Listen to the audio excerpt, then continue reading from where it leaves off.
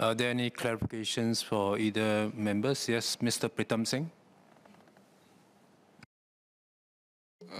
Thank you, Speaker. Just a quick clarification for the leader. On the status of Mr. S. Ishwaran's responsibilities as a Member of Parliament, I had asked him two questions specifically on his access to MPAS, for example, his access to government buildings, including Parliament. Can the leader please clarify that situation? Thank you.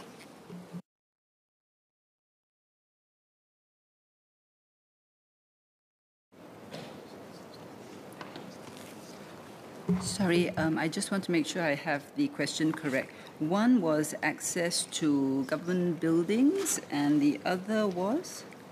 Can I trouble Mr. Singh to repeat the question? Mr. Pritam Singh. The other question was access to the PSD's MPAS system, the Member of Parliament Appeal System, essentially just to confirm whether the Minister is still performing his roles and duties on the ground as a Member of Parliament looking after his constituents. Because I think the key issue here is he effectively suspended as an MP as well? I thank the member for his clarification. First, it is important to remember that there is a distinction between Mr. Iswaran's role as a minister and his role as an MP. As a minister, he was appointed by the Prime Minister. So he holds that position at the Prime Minister's pleasure. The Prime Minister, therefore, also has the ability to interdict him and to tell him to stop carrying out duties as minister whilst he's under investigation. That's because his appointment flowed or came from the Prime Minister. That, as I understand it, and if I'm incorrect, my colleagues will set out the correct position, but that interdiction include a direction that he should not be allowed access to all government buildings. That flows from the ministerial position, and that obviously is because you're under investigation and you don't want to prejudice the investigation. Then there is the issue of Mr. Iswaran's status as an MP. Mr. Iswaran's status as an MP was not by appointment by the Prime Minister or otherwise. He was elected. He was elected by the constituents of West Coast GRC. His mandate comes from them. And you can only suspend or take away his ability to act as an MP in accordance with the PPIPA.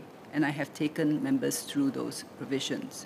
So in other words, currently, because he's not suspended, if Mr. Iswaran wanted to come today and enter Parliament, he can, because he is a Member of Parliament.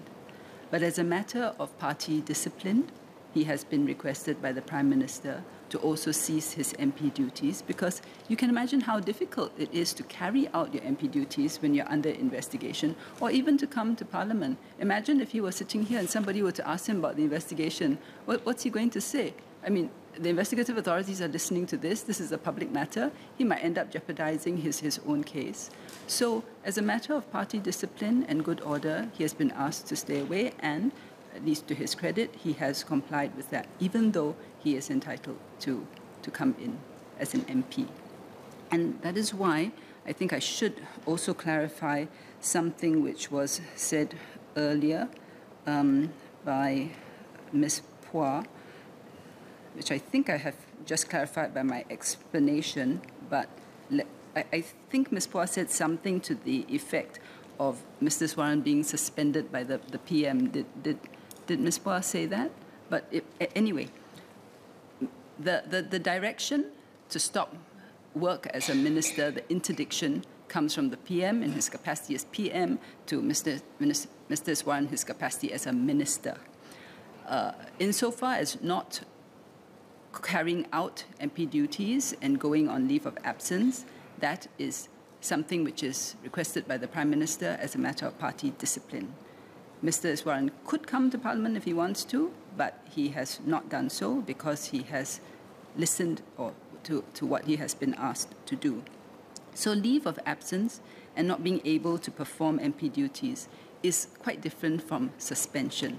Suspension is as provided for under the Act, and certain criterion and thresholds have to be met. And let me see. And I think the only, yes, I think that was the clarification I wanted to make.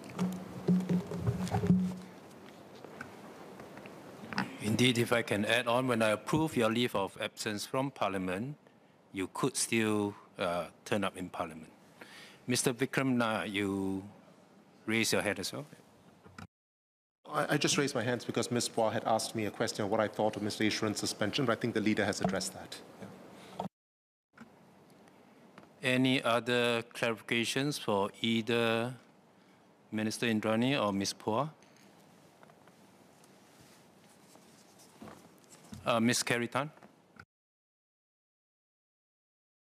Thank you, Speaker. I feel compelled to speak and seek clarification from Ms. Hazel Pua as to what is her purpose and intent in comparing this amount of allowance that's still being paid until a verdict has been reached on Minister Iswaran's case with the payouts from Comcare.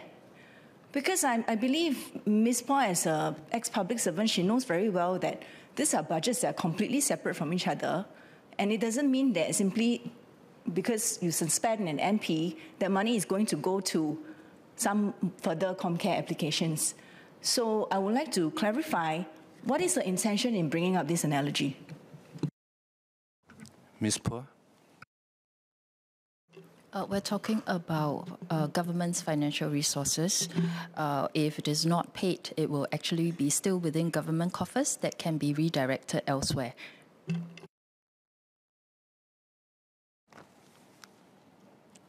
Mr. Leong Man Wai.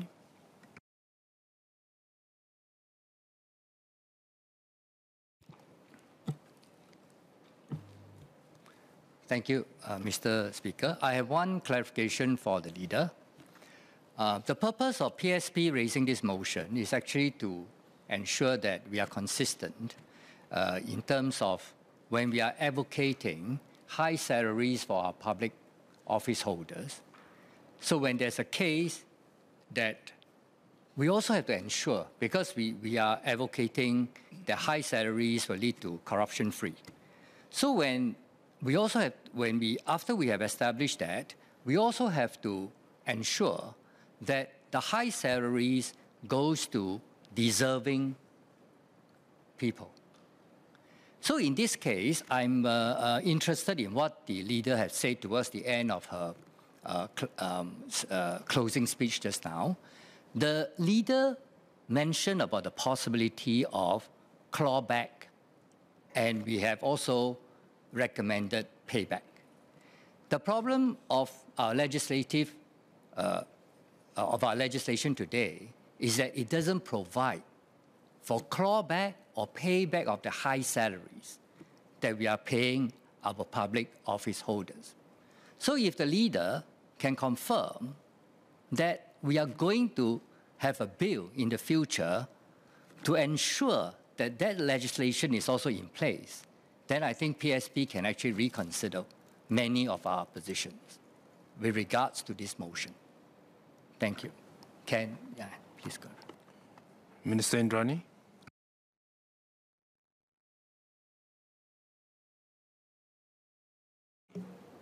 I thank Mr. Leong Man Wai for his clarification. So, first he says that he is concerned about the salaries, and of course what would happen in the case when somebody is not performing. Well, as I said earlier, if a certain threshold has been met, if it was warranted, then we would consider having a clawback. Now, how that is to be affected remains to be seen, because as explained today, the law as it currently is doesn't allow for it.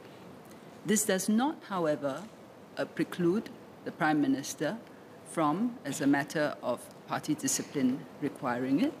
And if Mr. Iswaran acceded to that, then there is actually nothing more to be done, if it warranted it. So to ask me now, can I confirm that we will have a bill or something to amend? My answer is wait and see what the outcome of the investigation is, because such a bill may not be necessary. What I can assure members of is that at least on our side, the party side, we will do what is right and what is fair, having regard to the circumstances. That assurance, I think, I can give. Any other clarifications from members?